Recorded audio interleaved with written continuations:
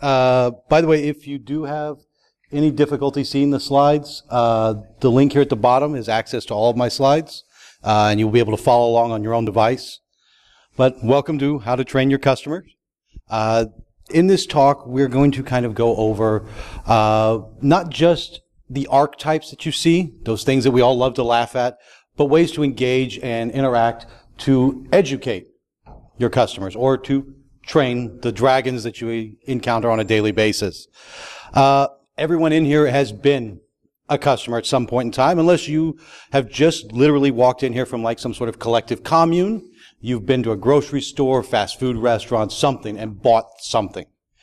Maybe you've been that person who stood in the grocery store aisle looking for soy sauce. And you're standing there and you see mayonnaise, you see mustard, you see ketchup. It's a condiment. It should be here. Where is it? And you start getting upset and frustrated. And you go and grab the stock boy by the ears and go, where is it? Where's my soy sauce?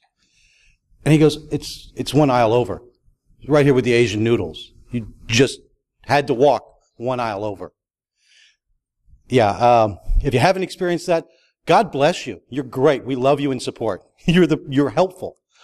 My name, by the way, for the introduction part, is Brandon Bruce. I am the customer support manager for Linux Academy. Previous to that, I was an OpenStack administrator and a Linux sysadmin for Rackspace.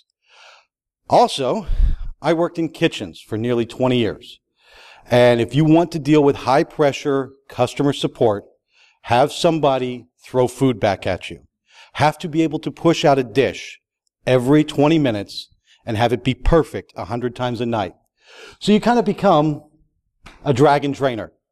You start creating these safe playgrounds for everybody to learn in because, hey, they've got knives, they've got fire, they've got hot oil.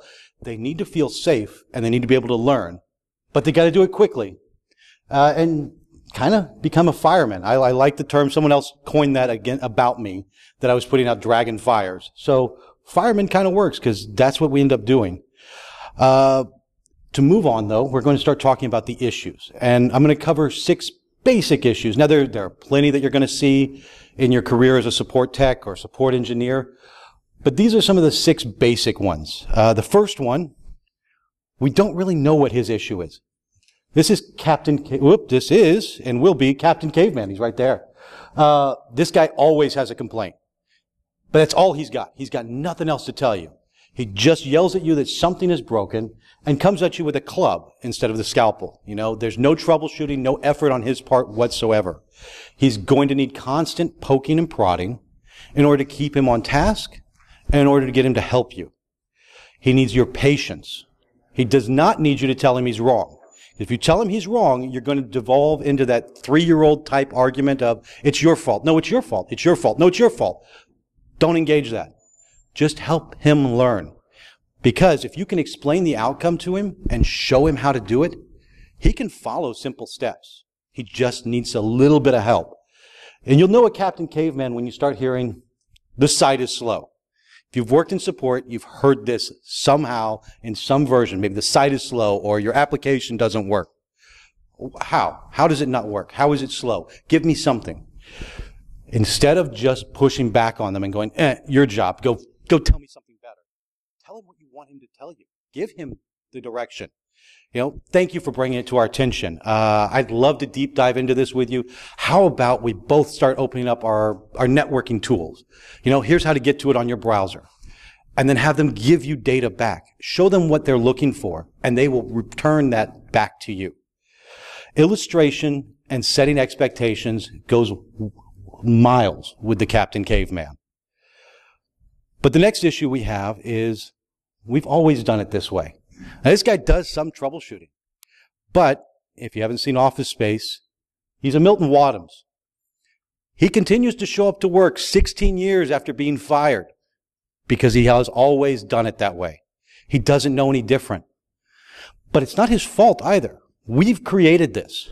This is 100% a support-created issue because he's been desensitized by cookie-cutter statements that we make. All of us. Where you say, you just need to flush your cache. It's your cookies. Turn it off, turn it back on again. All of those comments with just no data behind them creates a Milton.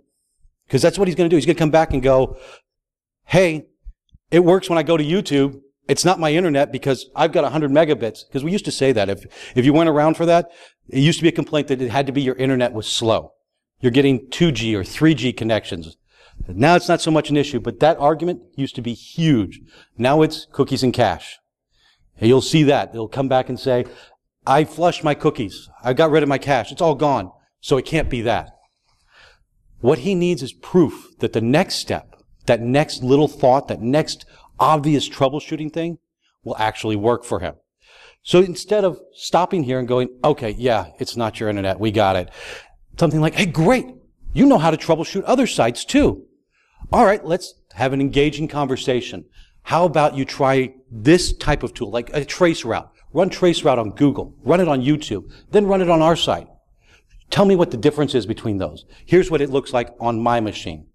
Give him the data back and show him how to make that comparison. He will start doing more of the work for you and give better feedback the next time. But then there is woe is me. These are the ones that always feel like something is their fault. It may not have any type of real correlation, and in fact, they are the correlation versus causation type of argument. They believe that that thing that they did months ago is the reason why things are broken today. They may be right, but most of the time they are absolutely wrong. They are so deeply entrenched in their own depression about this problem, they give you no real data. Their arguments look like, my account is locked. I'm sorry I paid late last year, but I was sick, my dog died, all these other things that have nothing to do with it. What's the real problem? It's in the first sentence. That's it. Everything else is useless information to support. But it's the exact opposite for the Eeyore. The Eeyore, the first sentence is useless. Everything that's important to them is those next 3-4 sentences that come after. And if you can appreciate their issue, their actual emotional issue, they'll let you fix that first physical issue, the first real problem. So you turn back to them with, hey, I'm sorry. You sound like you had a really rough time. What I did is I went and looked into your account. It was locked because it looks like you put in the password wrong 12 times. So we have a protective system where after brute force attacks, we lock it. But I unlocked it for you. You're good to go. By the way, how's your dog doing? Something like that. Anything that shows that you read the rest of his statement. We'll reach out to an Eeyore and just go miles with them. But they do need you to hold their hand and walk them through everything step by step. They need to feel like you care about them. Now, the exact opposite of an Eeyore, and I'm going to assume that everybody in here has a healthy meme addiction, and you're familiar with Karen. Yeah. Karen wants to talk to your task manager. She does. There's no winning with a Karen. Just straight out, up front. You're not going to win this person over. She's going to hate you by the end of it. Even if you fix everything, you are not going to do it right. So accept that when you start, and that you are working more in, we'll call it shades of gray.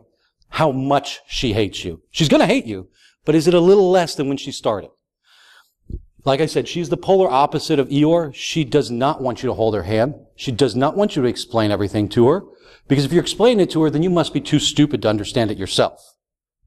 Doesn't make any sense, but that's the way she thinks. So just fix it and get her going. That's the best you can do. Karen is also notorious for wanting to talk to a higher level. Whatever it is, whether it's a manager, a system administrator versus an engineer, whatever. She wants that next step. I've not been able to use your site for over a week now. This is ridiculous. I need to speak with an actual engineer.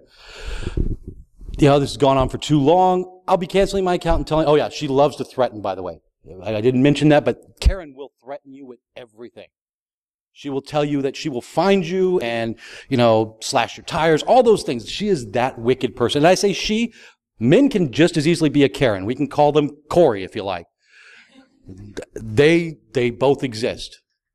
But the best way to deal with her is, so she's told you her problem. I've taken a look at your account. I corrected the issues already. You are all set to go. By the way, here's a screenshot of me in your account. It is working now. Please test it and verify. That's it. It is a business transaction with Karen.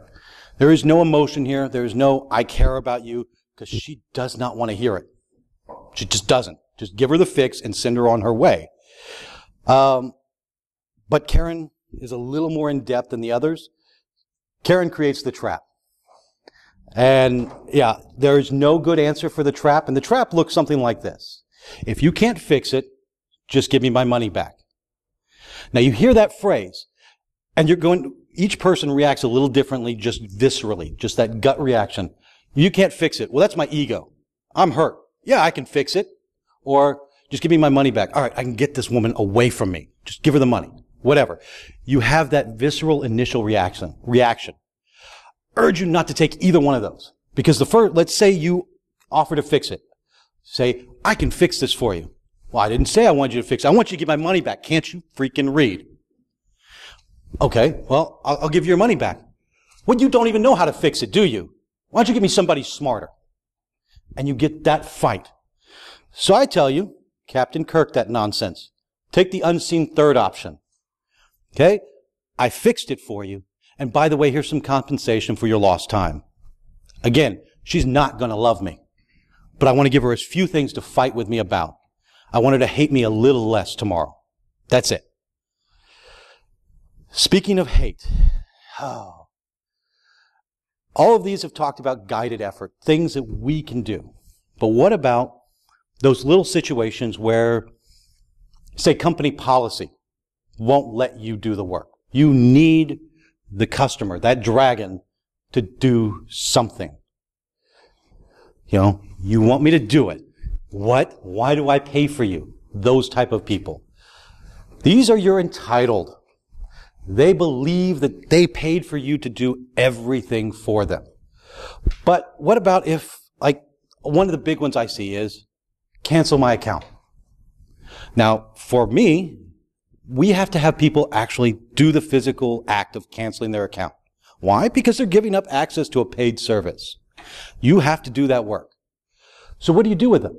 Well, as support, we need to start drawing a line.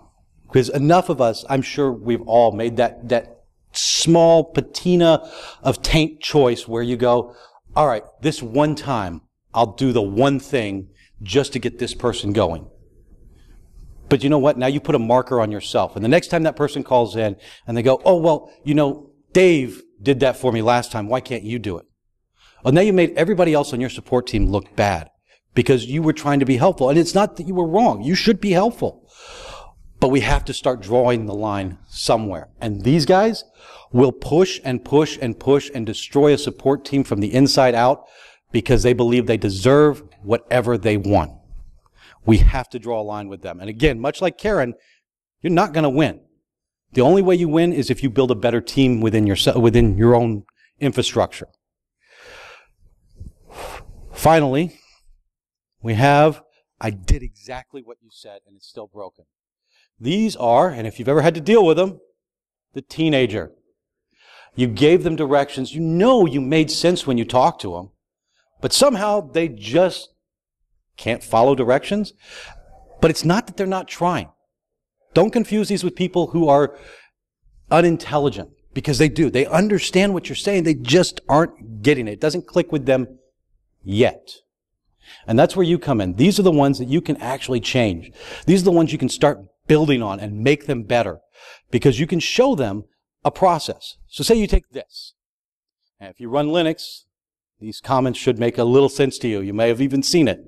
I took this one directly from a ticket. Now, what I told them was open up terminal or putty. At no point did I say type putty into the terminal. But it happened. Why? Because I was dealing with a teenager and I didn't realize it. And what they need are those clear-cut directions. Now, my initial reaction was, oh my God, I can't believe you did that. Oh, okay. But once I pulled it together, it's like, all right, cool. But he's got the terminal open already. All right, he did step one. Let's celebrate that. All right, man, while you've got it open, here's what we're going to do. This is how SSH works, and here's the SSH command, and this is the host, and this is the IP address, and this is and I outlined it for him, and I showed him what that looks like, and what I found was about a week and a half later, that guy was on our forums teaching someone else how SSH works. That's what a teenager can do. They become these big, huge cheerleaders that go out there and shout for your company and do your job for you, which is great, because I love getting paid for someone else doing my job. That's a plus. Speaking of people who will become, and these are kind of an ancillary archetype because they don't really come into your tickets. They don't come on the phone. These are going to be your war boys, the witness me. They want to be seen. They're not interested so much in having a problem fixed. They're not interested in your tickets, your phone. They're going to play by their own game and do whatever they want, most likely through social media. They're going to shout and scream, and their tags and their posts will look something like that. And they're going to go find not just your company, but they will find the highest person they can who happens to be on Twitter or Facebook or LinkedIn or whatever format they're going for, and then they're going to shout out how bad support is. Is it true? Probably not. But these people can be turned around just like a teenager. But these guys are smart, and you can't ignore them. You can't put them off. You can't let them sit.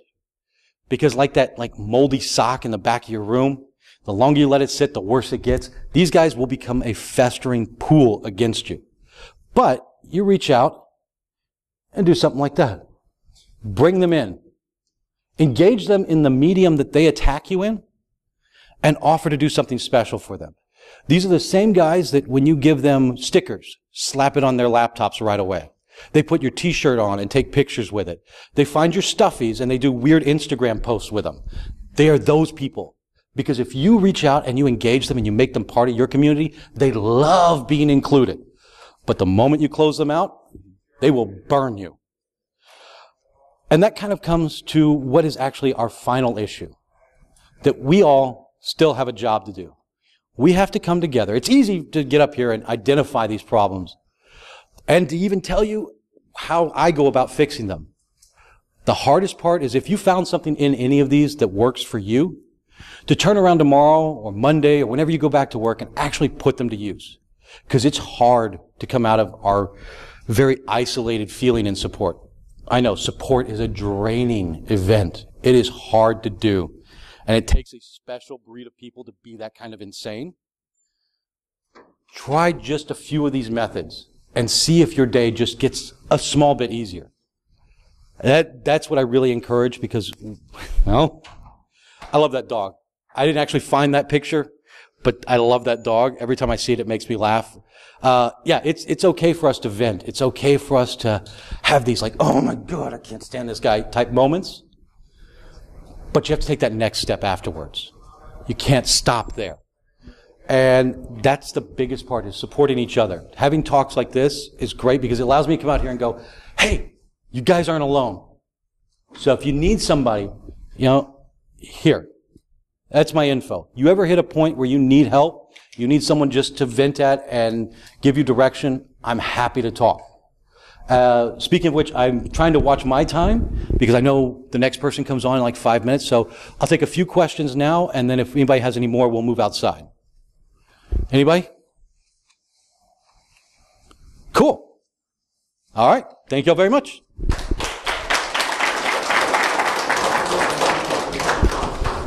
Good. Thanks.